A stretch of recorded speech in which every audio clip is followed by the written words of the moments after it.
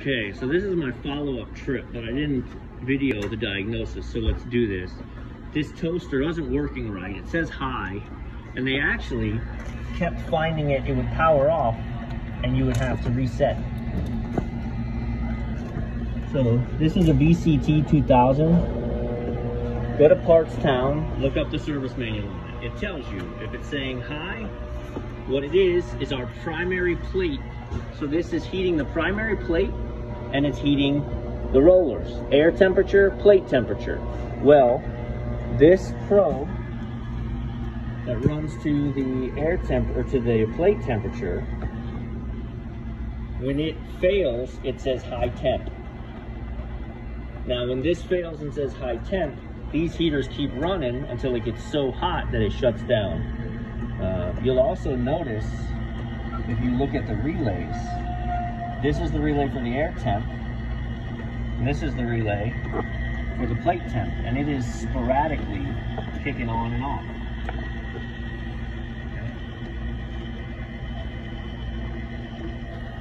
So I pulled this, I checked my voltage, and again, when this is the solid state relay for the primary plate voltage, which is there and there. So take your meter, 208, note dead. So I take my high temp plate probe, I check it for continuity, and it's open. I have no continuity. This is bad. So, new probe kit. Check this out. Let's plug it in before we go through the big work. I know my probe was bad. So let me go back. When this is flashing high, the service manual says it's one of three things: bad probe, bad solid state relay, bad computer board. So I took the, you can see these legs of power right there, right? So that red one is L1, and then the black one is L2, and the far black one on the bottom is L3. And actually it shows it really good right here.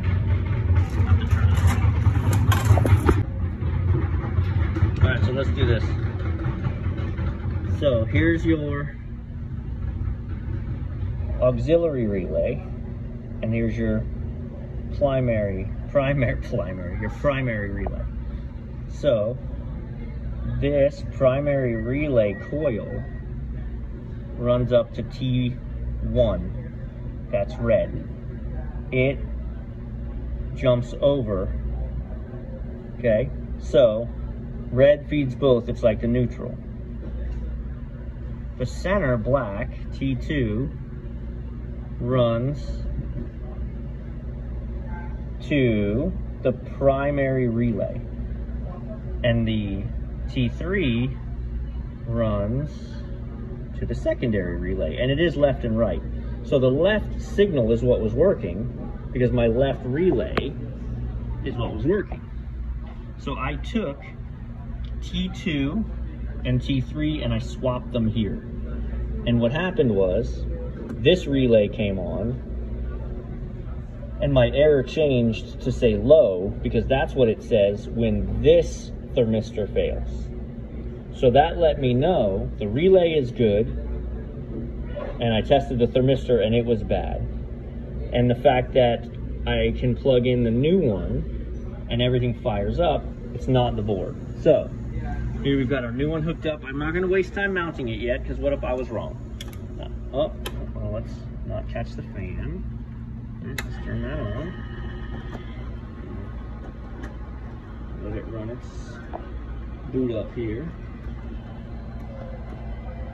Now it's, if I remember right, it's gonna say low until the air temperature reaches above 260 something. But notice it no longer says high. And now we have plate relay. So 100% bad probe. I actually purchased an extra thermal reset, because once you start blowing thermal resets, they can be damaged. So it's best practice to change the thermal reset with this just so you don't have recurring problems. But now when we take voltage across this primary, and I almost don't need to waste time doing it because I know our relays are lit. Hang on. This is a challenge one-handed. Here we go. 203. Now we're good and hot. All right, so I'm gonna pull the dead probe, power it down, pull the dead probe, and then we'll let her temp. All right, so take note when you take the old one off where it was so that the depth is about the same. And then it just feeds in.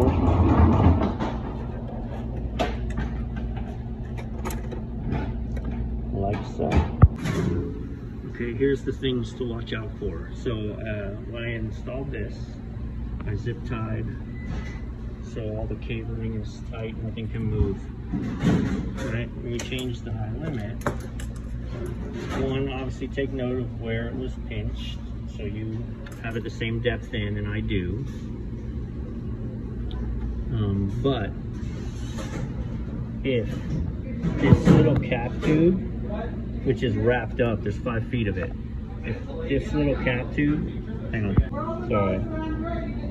If this little cap tube touches one of these lugs, it's gonna arc out and it's gonna break that, and then you're gonna shut off. So 2 things, you've got a chain spinning in here that you have to stay clear of.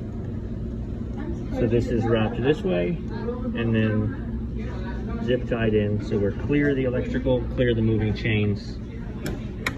Ready to fire it up. All right, so there you have it.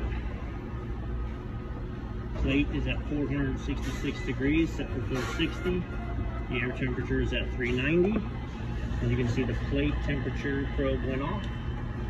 Good to go. So the thermostat's doing its job. Started at 460, we're at 10. No high limit issues. Toaster revived.